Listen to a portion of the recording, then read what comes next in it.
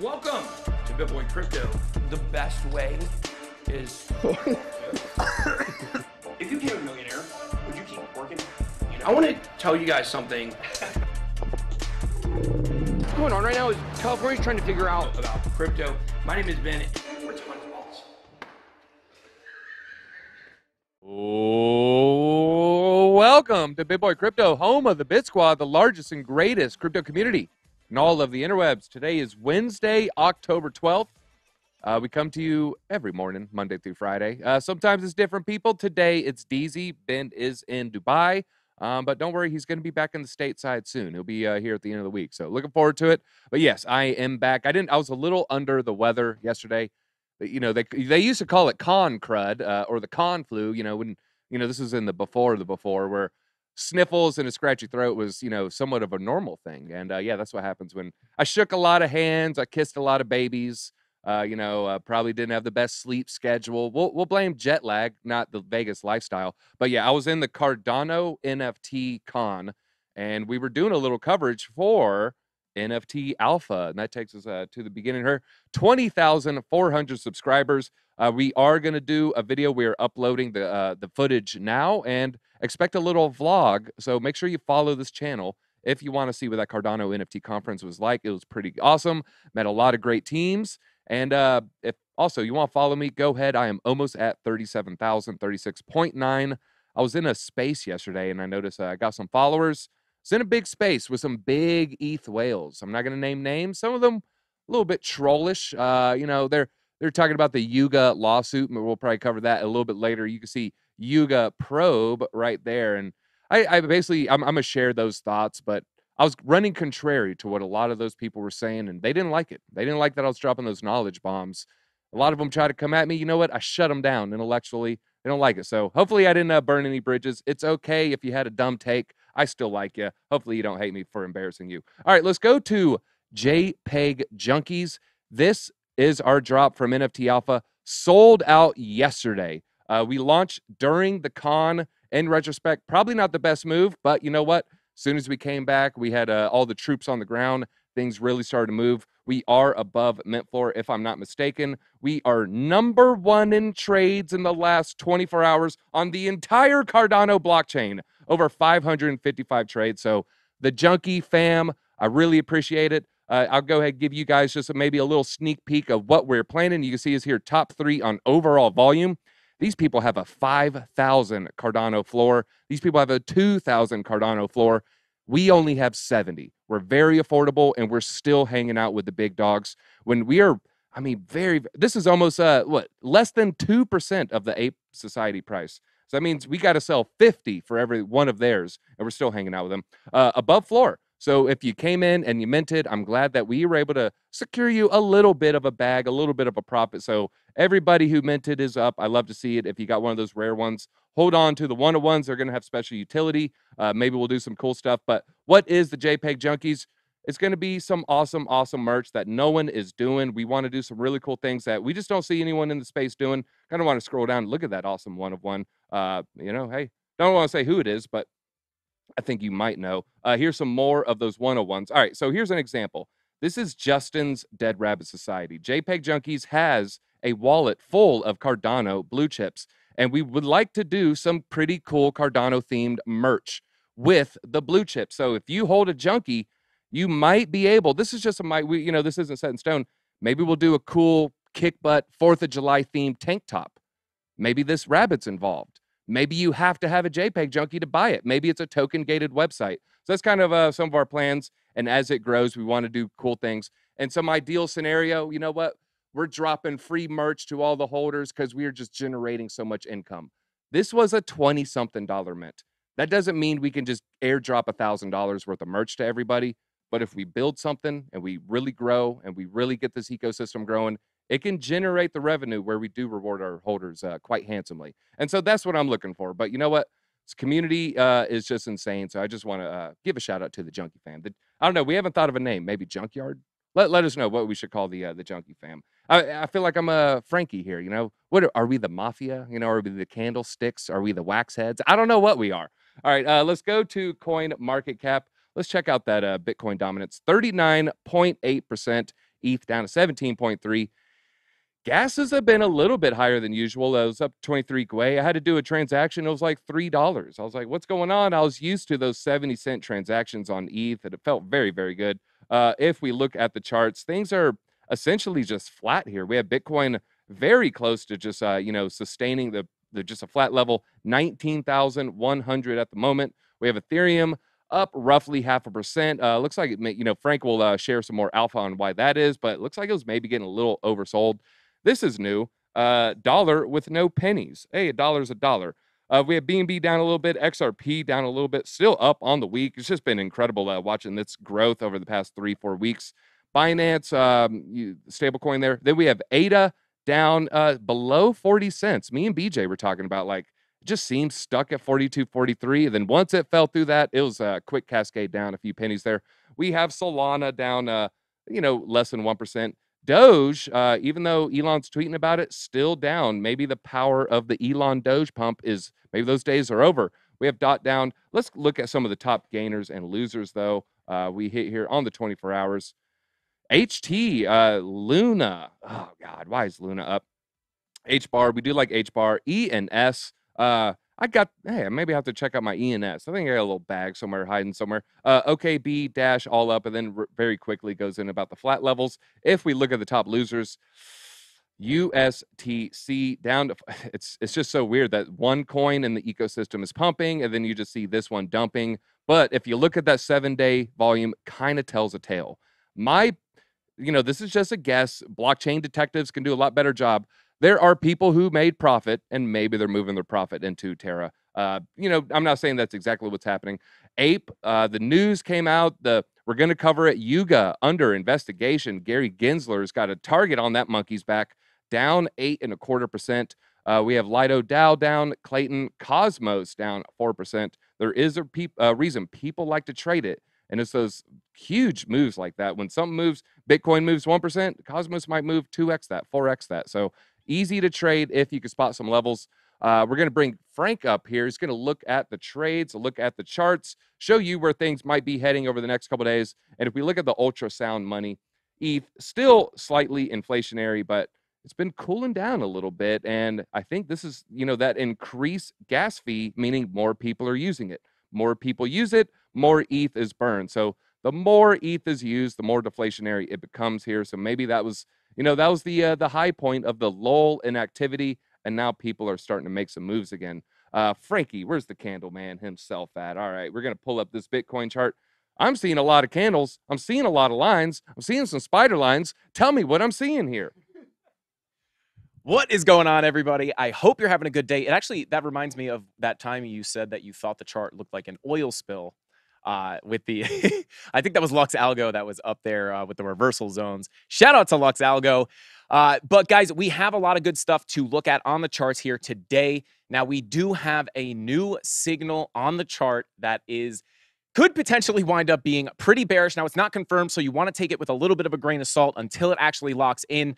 But let's go ahead and jump in and see what we've got going on. Now, as you guys know, we've been looking at these higher daily time frames as well as the weekly, setting up with bullish divergences, which could indicate a big move to the upside coming here pretty soon.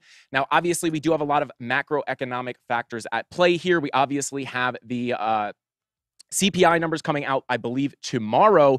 I think tomorrow we may see some fireworks. Now, obviously, again, on those higher daily timeframes, we do have those bullish divergences forming, and a lot of them are confirmed. However, we've been talking about on my channel a lot about we're here on the 5-day where we do have some bullish divergence. But if you look here at that yellow wave, that is the VWAP. And you can see that the VWAP has crossed over the zero line right here, that white dotted line, and it is immediately crossing back down. We've been calling this the VWAP flop. Now, the reason this is a little bit alarming to me is because if we do confirm another candle here, and that VWAP crosses back over, it will essentially invalidate the previous green dot, right? And that obviously puts our divergence at risk. And you could see if you come down to the 4-day, it's kind of similar to what has happened. We had a little bit more movement to the upside on the VWAP on the 4-day, but we kind of just came up and came right back down. You know, having that divergence not really give us much oomph, right? Like we just got these little 3 green candles, and then now we're just on our way back down. Now, this is somewhat bearish in my opinion, but again, you want to realize that we have a lot of things at play here that are not on the charts, right? So I do think we could see a little bit of weird price action here. We might be seeing, you know, the bullish things get invalidated shortly before just getting revalidated, if that makes any sense. But the reason that this actually has me a bit nervous is not only are you having that VWAP just flipping right back around and printing that red dot right after the green one, but if we come up here and turn on Market Cipher B, you will see that we are printing another yellow X here on the 4-day. Now, this is not going to confirm for another 3 days and 9 hours. So, you know, who knows? If tomorrow we get those CPI numbers and things wind up being a little better than we think, we could see this actually go away. But as of right now, it actually is not looking too good. You know, again, just because those VWAPs are coming up over that zero line and flopping right back over is kind of showing that the buying pressure is not that strong, or at least not as strong as the selling pressure. So this is that bearish signal. Now, one thing to keep in mind here is with the yellow X's, typically what you see is the first yellow X will bring you down a lot. That second yellow X typically does bring you down a lot as well. And then once you start getting that third, fourth, or fifth yellow X, that actually starts to indicate seller exhaustion. And actually, if we zoom out a little bit and come to the 2018 bear market, you can actually see that these yellow X's actually, you know, this yellow X here in 2018 actually popped up after the bottom was already in. So it's not just, you know, you see the yellow X and it's automatically doom and gloom. You want to be aware of it because it can turn out to be pretty bad. But, you know, seeing these on the 4-day time frame actually popping up after the bottom was in 2018 makes me feel a little bit better, but definitely going to be keeping a close eye on it. And again, at this point, guys, I know there's a lot of indecision in the market. You know, at this point, I think the CPI data that we get tomorrow is really going to help decide which way we go here. Again, if these numbers come out a little bit better than we were expecting, or if they come out anything less than tragic, I do think that the higher timeframes are still set up in those bullish patterns. However, with the VWAP flop, nothing is confirmed just yet on the timeframes we just looked at. But, you know, if we confirm this red dot on the 4-day and that yellow X and the CPI numbers bring us down, we could start confirming these red dots, which would be a much worse look. But coming down to the lower timeframes here, you do have a red dot looking to print here on the 4-hour coming up pretty soon. You can see that VWAP coming down towards that zero line. So I do think let me turn on our TA here so we can kind of look at the levels. Now, you could see we were watching this level here at about 18,825, and we were expecting price to come down here, right? Because once we lost our point of control all the way back here, we were expecting price to come down to those range lows. Now, I'm not getting overly bearish right now because we are at key support, right? So you don't want to get overly bearish at support. You don't want to short into support.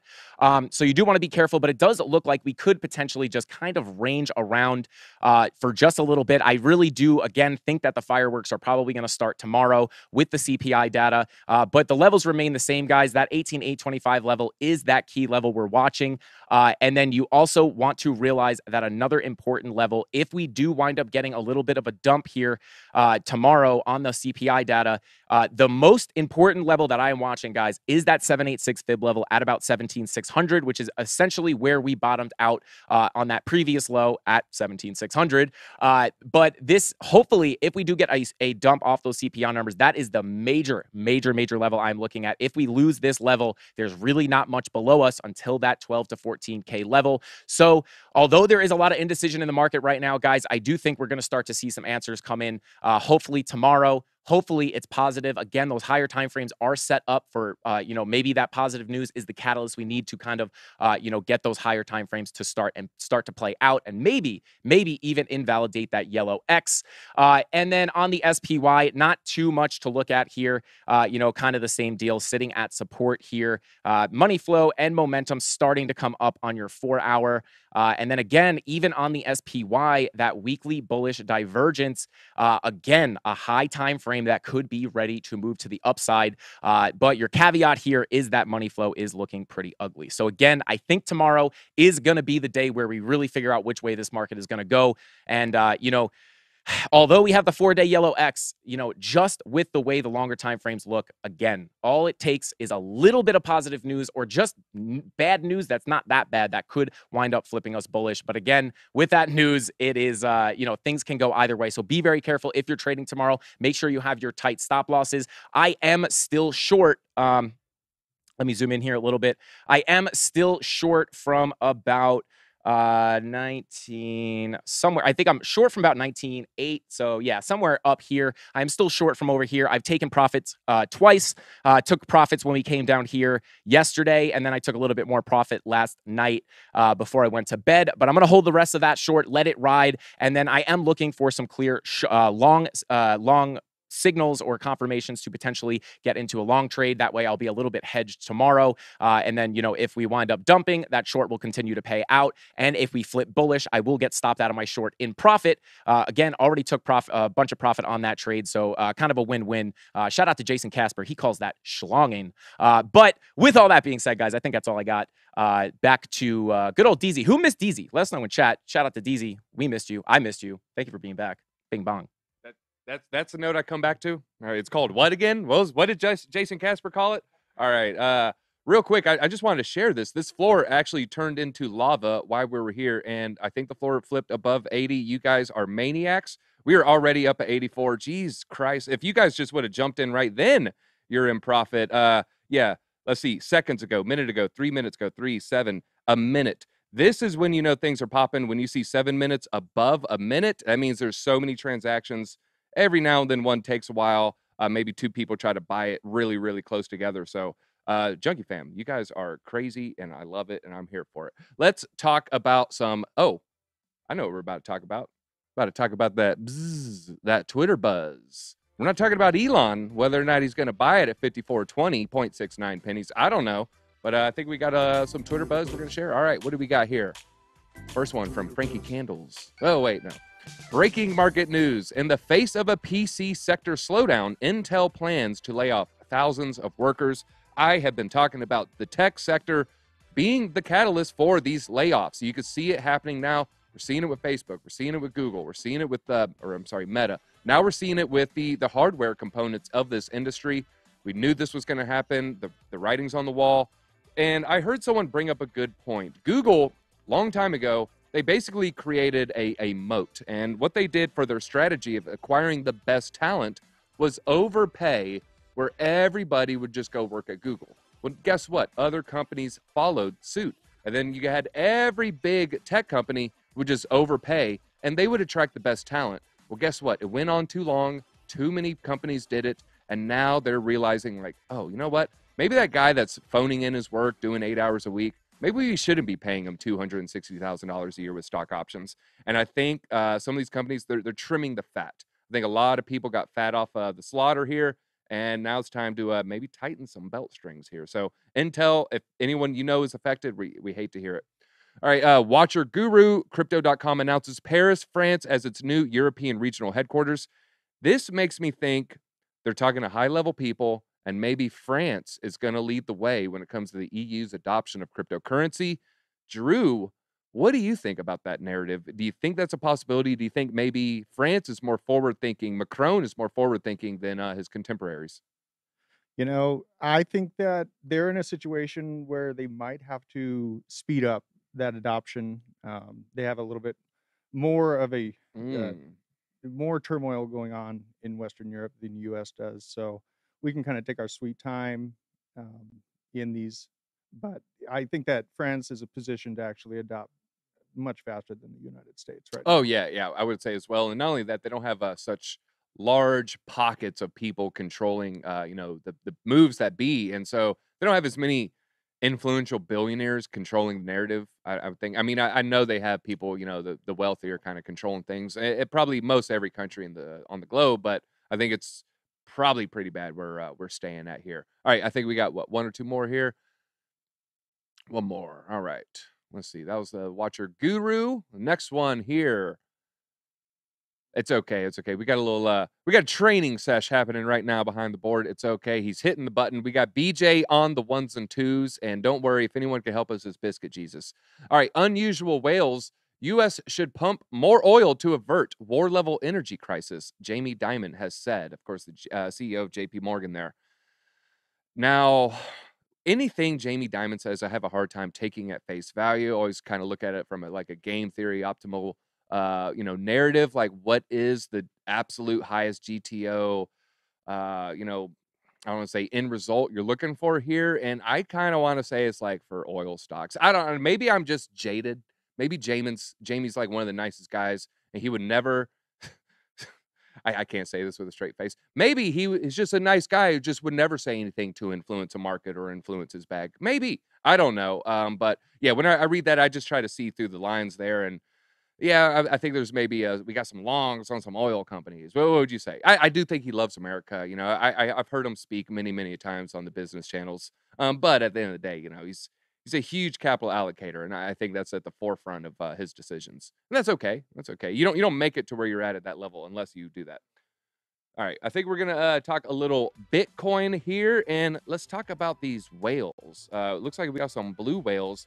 Bitcoin whales withdrawing 15,000 Bitcoin from exchanges recently, and this is the highest since June. We're going back 4 months: June, July, August, September, and then if we count October, is going into the 5th month. All right, Bitcoin whales net flows registered negative values recently, and this is from Glassnode, and the whale withdrawal volumes have been rising in the last few weeks. The whale net flow, they like to call it. Here's a chart that shows the trend in the Bitcoin whale net flows over the last couple years. So on the downward side, this is going to be them withdrawing. On the upside, this is going to be them depositing. Obviously, when whales are dumping their Bitcoin, you can kind of expect a crash. This is the May crash. Believe it was our homie Crypto Face who said, sell in May, walk away. You can see the people right here at the beginning of May. They start selling. Boom. We get that big dump right here. Massive buying opportunity. They bought a whole bunch, but you know what? They weren't believers because they immediately went from massive amounts of or drops there to huge uptick in withdrawals right there.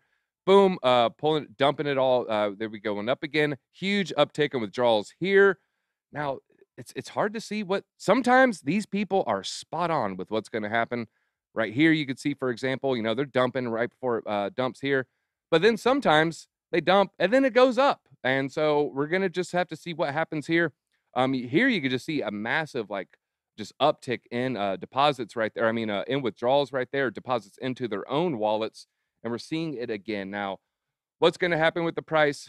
I mean, there's no real strong correlation. It seems pretty close to 0.5 almost. So we're just going to have to wait and see. I mean, you can see the whales don't always get it right, but if you're going to swim with people, you definitely want to swim with the whales, not the guppies, not the minnows, not with the daisies. All right, the last time such large red net flows were seen was right after the Bitcoin crash down from 30 to around 20, implying that whales may have accumulated, thinking the price then to be the bottom. I know I was in the camp. Hit that like button if you thought, I thought 28.5 was the bottom. I really thought 28.5 was the bottom. And then I was just shocked how quickly it went down. And oh, sweet summer child. Act like you've been through a bull run before. Act like you've been through a bear market. All right, Bitcoin supply in profit continues decline, but still not at the historical bottom zone. This is also data from Glassnode. And here's a chart that shows the 7-day moving average percent supply in profit since the January 2014. Now, this is the amount of coins that basically are trading above, or I'm sorry, the price that they got at is below what we're currently trading at. So at an all-time high, 100% of people are going to be in profit. You can see it right here. So at all-time high, technically, by definition, everyone is in a profit. Even no matter how low we go, Satoshi's wallet will still be in profit. I mean, the fraction of a penny he got it at, it can never really hit that. So right now, not many people are in profit. So we are hitting these lows. The COVID crash got below this line. 2018, 2019 bear market got below this line. 2014, 2015 bear market got below this line. Will we continue to go below the line? I don't know. I'm going to paint a rosy picture for you. Who wants a little dose of hopium? Here you can see a decent amount of time in below profit. Now, not the entire time. You see little blips above, but all right. So this is July. So let's just say roughly July 14th, January 15th, 6 months, 6 months or 3 months after July. We're looking at around October. So from October to almost October, we had people almost a whole year. We had people dipping into decline here, no longer in profit. Here you see that time frame shrink considerably. Here you see it's barely lasted at all. And then here we didn't even hit it. Now, is this smart people using Glassnode, maybe front running the market? I sure hope so, because if that happens, that means this was capitulation. I'm not saying it is. I'm just saying if this trend continues, this would suggest that capitulation is over. Just saying if the trend continues. Me, I lean optimistic though. All right, the indicator's value was around 41% 2014, 42% 2018, and COVID crash we saw reach 47%, but right now we're only hitting around 50%. So we're hitting some pretty good levels. So right around 50%, this is we're half. So yeah, maybe those days are over. Who knows? Who knows? I would certainly like to see it.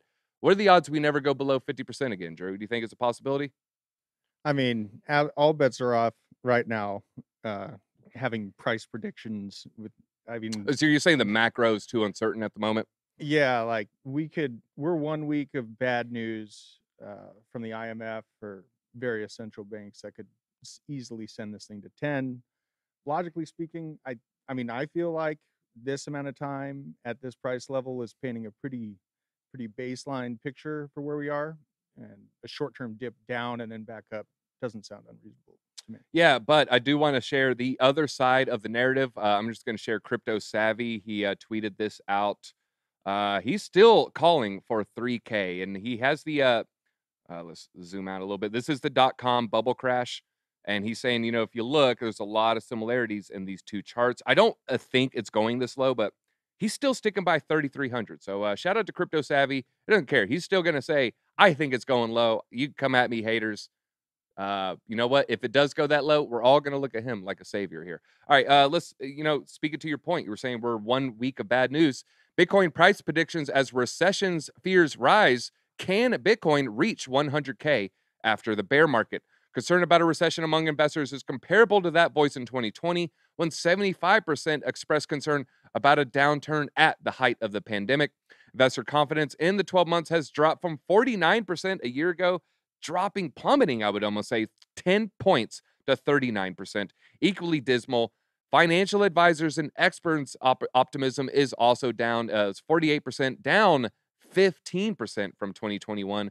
And while 54% of investors anticipate greater volatility in the next 12 months, their fear of a recession now 20% higher. IMF downgrades economic projections. They lowered their projections for global economic output in 2023, or the growth, citing the protracted war with Ukraine, widespread inflationary pressures, and increased interest rates that increase borrowing rates for business and consumers as reasons. This is essentially a smart way of saying our growing debt bubble. So we have this growing debt bubble, and people are trying to monetize the debt a little bit more, and it's going to lead to a squeeze. Might not be great. And according to the forecast, more than a third of the world's economy will experience 2 consecutive quarters of negative growth in the coming year. U.S. and China, the world's 2 largest economies, are both experiencing sluggish growth, and major European economies are also encountering economic headwinds. So, yeah, there's a lot of bad things looming out there. I don't want to get tied into the war, of course, but there's a lot of downside risk that is associated with that. If you want to look at the SEC case, like, oh my God, look at the risk. What if SEC wins? What's going to happen to XRP? It's going to plummet. Well, it is game theory. It's escalatory. Again, I don't want to get into it. I don't want to get into it. Let's just say there's some people who have less to lose. And just for an example, if there's a fight on the playground and there's 2 kids fighting, the small kid is more likely to pick up the stick. And so the weaker opponent is more likely to escalate. It's called escalatory dominance. Again, I'm probably saying too much here. The people, they're not going to want me to say what I'm going to say. So some of y'all probably know where I'm heading with this. All right, let's talk about wholesale prices. This is also in line with the inflation risks here.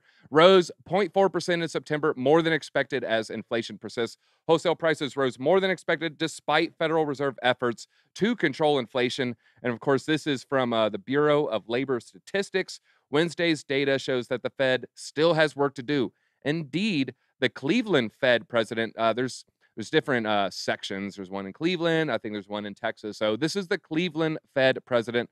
Mester on Tuesday said there's been no progress on inflation. BJ, Drew, how would you like the last name Mester? We love our Mesters. I'm not making fun of any Mesters here. We love our Mesters. It's just up there with the first name Chester. It's unfortunate. It's a strong showing. It's a very strong name. It rhymes with the bad stuff. You know what I mean? Like you don't want that name. You know, especially when there's shows like Dahmer are trending. You know, they're gonna look at you a little. It's gonna rhyme. That's all I'm gonna say. There will be memes. that's where they're gonna go with it. Yeah. Chester the Impressor. Oh my God, I'm just so impressed when he enters the room. He just commands the attention, and you know what? He can cook a good meal. I had his ham hocks, and it was gamey. It was just a little gamey. All right, U.S. mortgage interest rates rise to the highest level since 2006. All right, let me derail it a little bit. I don't know if y'all guys have seen the TikToks where they make fun of Dahmer. Again, we don't want to make light of the victims, but I think it's okay to kind of poke fun at some evil human being. He was an evil human being. You go to his house for a drink and you open his fridge, like, hey man, what's up with all these butt cheeks in your fridge? But I don't know. I'm sure not everyone opened the fridge. I'm sure if you went to go get ice cubes, he stopped you. You know, oh, no, I'll get it. Why are you so panicky all of a sudden? I'm uncomfortable. And, yeah, the A minor music that he's always playing in the background is very, very unsettling. He was feeling those jams. All right, U.S. I thought it was because he's autistic. I don't know. All right, U.S. mortgage interest rates rise to the highest level since 2006. Very tough for new people to get a home loan at these rates. The average interest rate on the most popular U.S. home loan rose to its highest level in 16 years as the housing sector continues to bear the brunt of tightening financial conditions. Data from Mortgage Bankers Association here. The average contract rate on a 30-year fixed mortgage rose by 6 basis points to 6.81% for the week. And while the market composite index fell 2% from a week earlier and is down roughly 69% from 1 year ago, home building and sales have weakened significantly in recent months, with home resales posting 7 straight months of decline. However, home prices remain high even as house price growth slows, eroding affordability for buyers who are still competing due to a shortage of properties for sale. And you know what this means? More and more renters every quarter. Going in line with the narrative that you will own nothing and be happy. Now, I'm not saying this is some grand conspiracy trying to make that happen, but I will say this. If people in your area are fighting new housing, ask yourself the motive. You know, that's all I'm saying. More apartment complexes increases the amount of renters, but that would decrease the rental pressure on homes, which would lead to more affordability. And so you're getting a lot of evil people co-oping. Hey, no, we don't want this. Oh, no, this housing is going to be slumlords, and this is bad because it's all slumlords, and this is, it's not green enough, or it shouldn't be here, or it's in a food desert, or they'll always come up with all these reasons why you shouldn't build housing. We need more housing. We need more housing. I know, there's so much land in America. No one wants to live in the middle of Kansas. We love our people in Kansas. We love how do you say it? Kansians?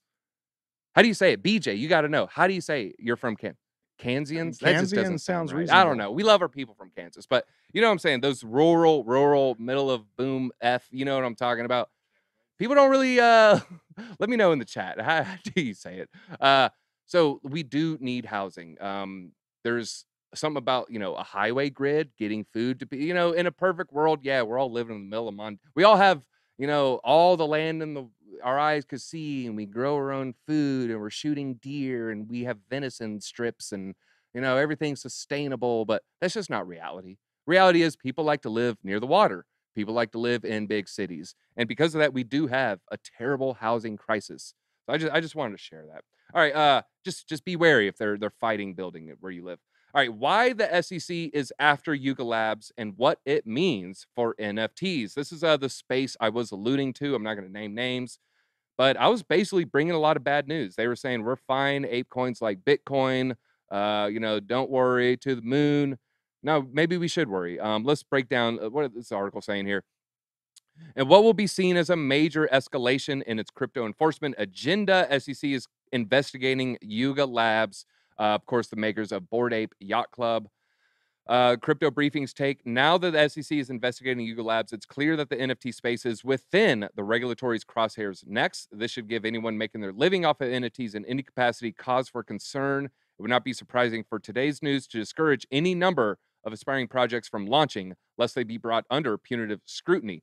But again, it must be restated that they have not accused Yuga Labs of any wrongdoing, and at this point, there's no evidence that charges are imminent. Still, the news is making people nervous. This is, just nothing's been confirmed. There are no charges, but here's the issue. It isn't the Bored Ape. It isn't the Mutant Ape. It isn't the Kennel. It isn't the other deed. It's ApeCoin. It's ApeCoin. And this is what I was expressing in that space is people are saying it's fine.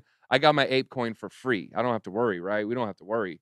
Well, ApeCoin has a big wheel. It's a pie chart, and they say 100% of the funds, and they break down where it's going. What people raise money for liquidity providers. They raise money to own a portion of Yuga, and then Yuga spent that money, and they acquired CryptoPunks, and they're building out, and they brought Lil Wayne to Ape Fest. They're spending the money, in my opinion, pretty intelligently.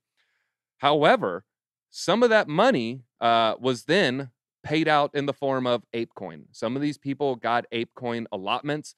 I don't know the math. I haven't looked at that chart in a long, long time, but there were people who made investments who got ApeCoin allotments or allocations. I don't even know if they've got it yet. I think it's delayed.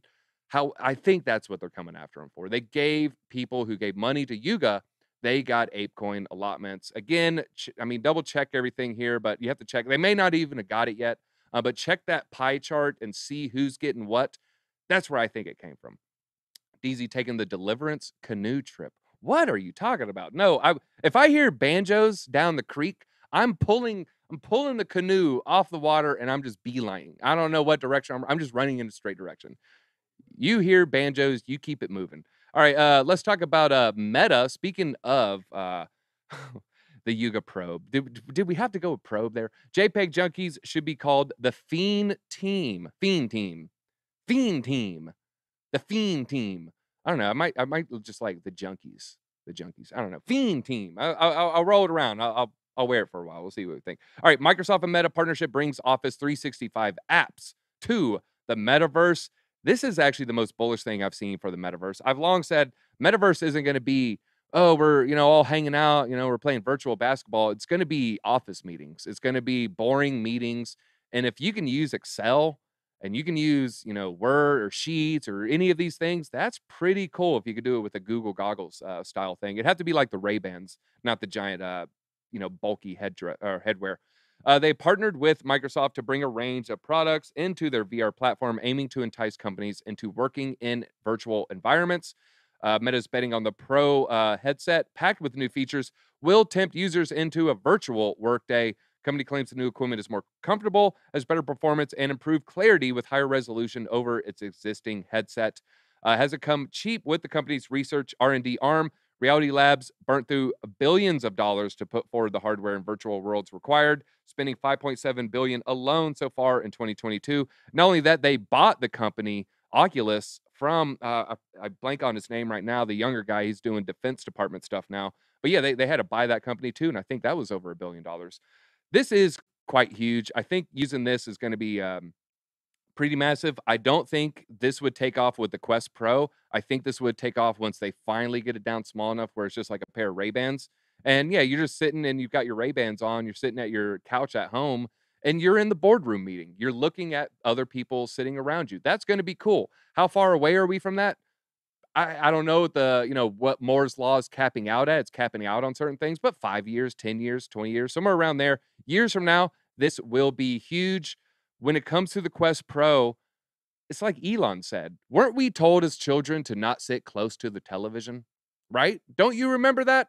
I And if you remember. look, a lot of people got eye problems. A lot of the younger people, staring at the phones. How can having a screen this close to your eyeballs be good? We were told not to sit close to the TV, but 2 inches away? Like, I don't know. I mean, BJ, you're basically a medical doctor. Is there any? What I was actually going to bring up is exactly that. That I think one of the coolest things is for medical training and pseudo hands-on training of anything else. But there was a company that I was attempting to work with that specifically allowed people to be in operating rooms. Yeah, work on and that's personal cool. But bodies. I mean, sports more specifically. Like you sit down and you want to watch 2 Harry Potter movies. That's 6 hours. Should you be 10 feet from your TV? Is that better for your eyes than having it 2 inches from your eyes? I want to say sitting 10 feet from your TVs vastly superior for your eye health. Yeah. And trust me, I used to get needles stuck in my eyes. The OG BitSquad members, they remember.